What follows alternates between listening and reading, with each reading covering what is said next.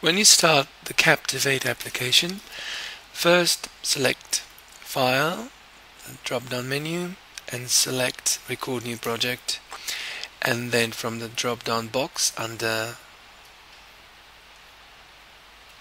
the capture area that you want to video record, you can select from existing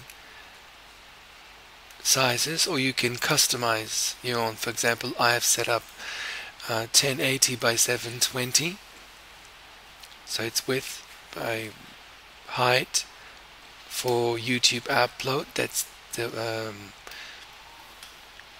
ideal size, and you can just name it, let's say HD for YouTube.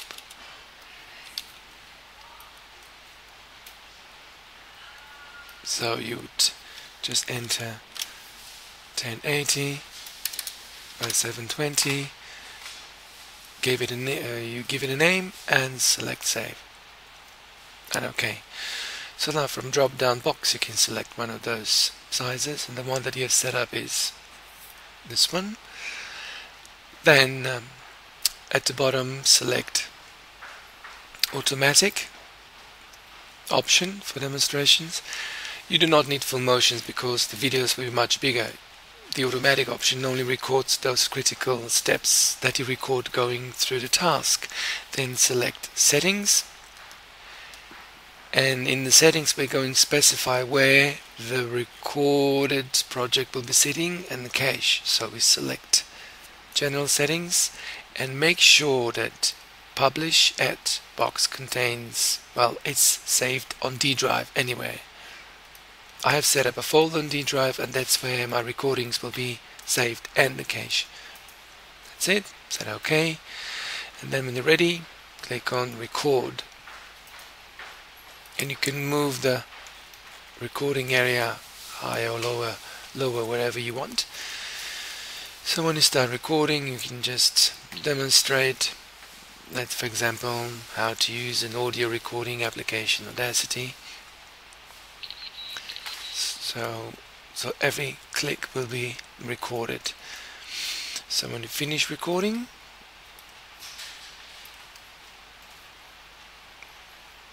at the bottom you will see Adobe Captivate icon. So you can either right click on that. Actually, when you click on that icon at the bottom, the recording will stop. So this is now the recorded project. You'll see those critical steps and clicks have been recorded.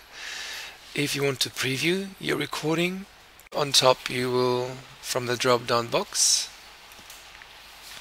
you can select play individual slides from this slide or next 5 slides or the whole project. In a few seconds the flash video will be generated and you can preview your recording.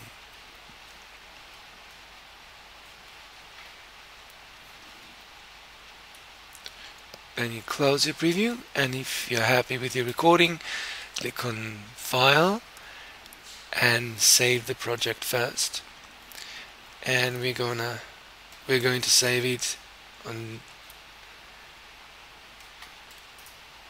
D drive, Captivate. So this is where the cache temporary memory bits are sitting. So let's just name it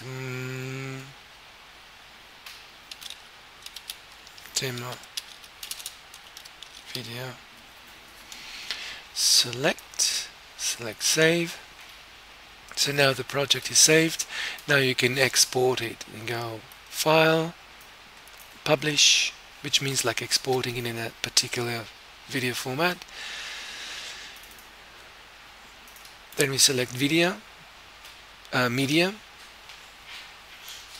From drop down box we can select the F4V video, which is ready for YouTube upload. This is the title, it's sitting in D drive, and when you're ready to select publish.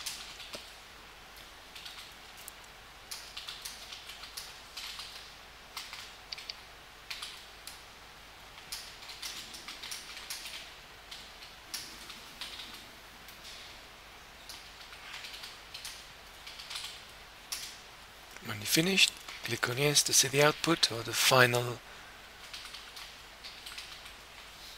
video.